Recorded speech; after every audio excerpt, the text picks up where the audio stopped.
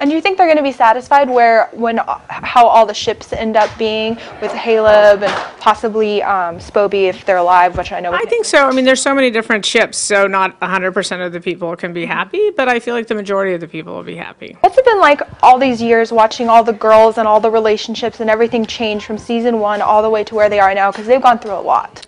They have gone through a lot, but what I love about the show and what I always feel like the show really is about is the friendship between these five women now. Sorry, these 5 women, including Sasha, and just watching that friendship evolve and see where it's taken them and how they've helped each other and supported each other. I feel like that's my favorite part of the relationships. Can I get your reaction to this being the final season and the show ending? It's been such an epic journey. It's been an epic journey. We've had so much fun. I've made so many great friends and family here. We really do think of ourselves as PLL family. So it's going to be hard not to see each other every day. That's going to be tough, but I think we feel really good about the ending of the show that's coming up. These last 10 episodes are really special, and as my mom always says, don't be the last to leave the party, be the first to leave the party. So we wanted to leave the party before the party left us. I know this is a really historic lot, and we're on set here.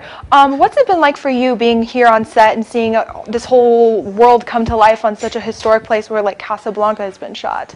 I love it. Some of the greatest, or especially these stages that we're on, like some of the greatest movies that were shot here were movies with strong female characters, like Betty Davis and Joan Crawford, and we talk about that all the time. Like Torian has such a great 40s movie star vibe to her, and I just love that this show really is about the empowerment of these strong women and their friendships, and I think being on these stages really gives us an even special sort of vibe to that.